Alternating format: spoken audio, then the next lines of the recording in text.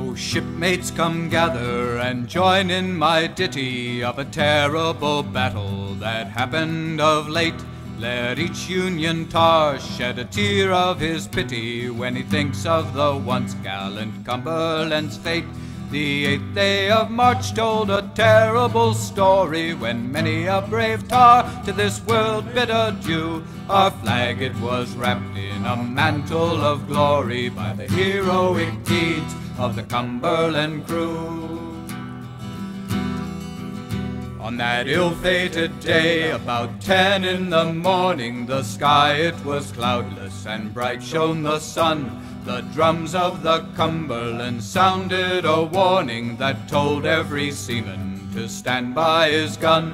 For an ironclad frigate down on us came bearing, high up in the air her base rebel flag flew. An emblem of treason she proudly was wearing, determined to conquer the Cumberland crew.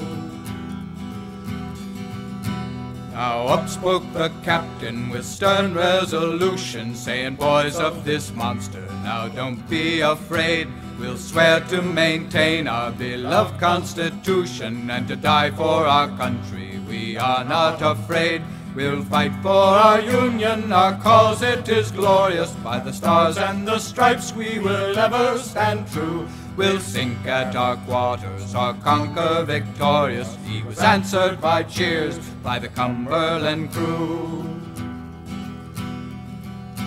Our noble ship fired huge guns, dreadful thunder. Our broadsides like hail on the rebel did pour. The people did gaze on, struck with terror and wonder, as the shot struck her side and glanced harmlessly o'er. The pride of our navy could never be daunted, though the decks with the dead and the wounded did strew. The star-spangled banner, how proudly it flaunted, it was nailed to the mast by the Cumberland crew. They fought us 3 hours with stern resolution, till these rebels found cannon would never decide. For the flag of secession had no power to quell them, though the blood from our scuppers did crimson the tide.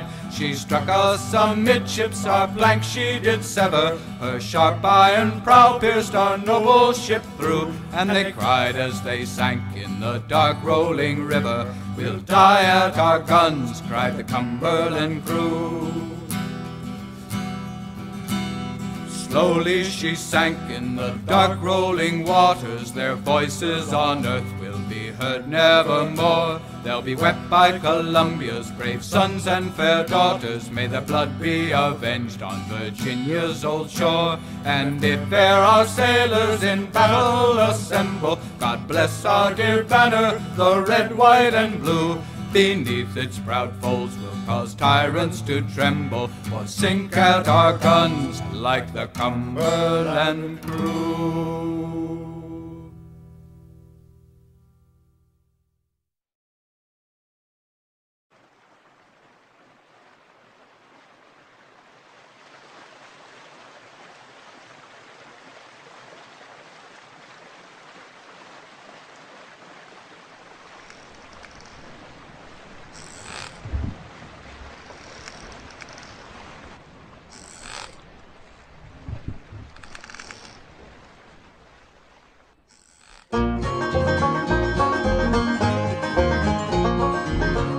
It was on last Monday morning, just at the break of day, when the good ship called the Cumberland lay anchored on her way.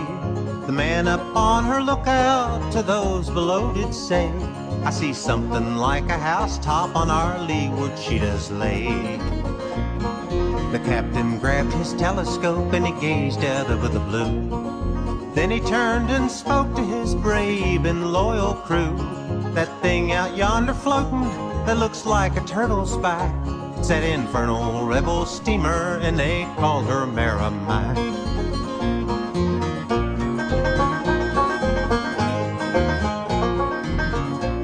Our decks were cleared for action and the guns were pointed true. Still she kept on coming across the water blue. Still she kept on coming till no distance from its heart She sent a ball a-humming, still the beat of many a heart. It was then we fired our broadside into her ribs of steel. Yet no break in her iron made no damage did she feel. To at length that rebel pirate unto our captain spoke, "Strike down your Union colors or I'll sink your Yankee boat."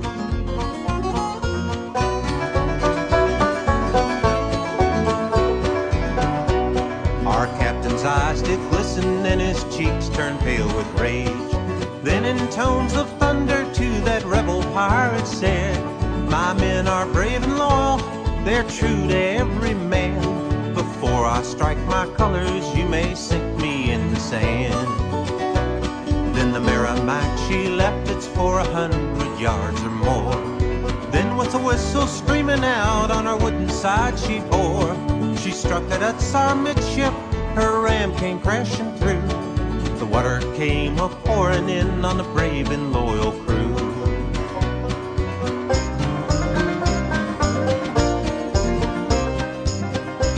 Well, our captain turned unto his men, and to them he did say, "I'll never strike these colors while the Cumberland rides the waves. I'll go down with my gallant ship to meet a watery grave. But for you, my loyal comrades, you may seek your lives to save." They swore they never would leave him, and they manned their guns afresh. They poured broadside after broadside till the water reached their breast. Then they sank far down in the watery deep, the stars and stripes still flying from their mainmast highest peak.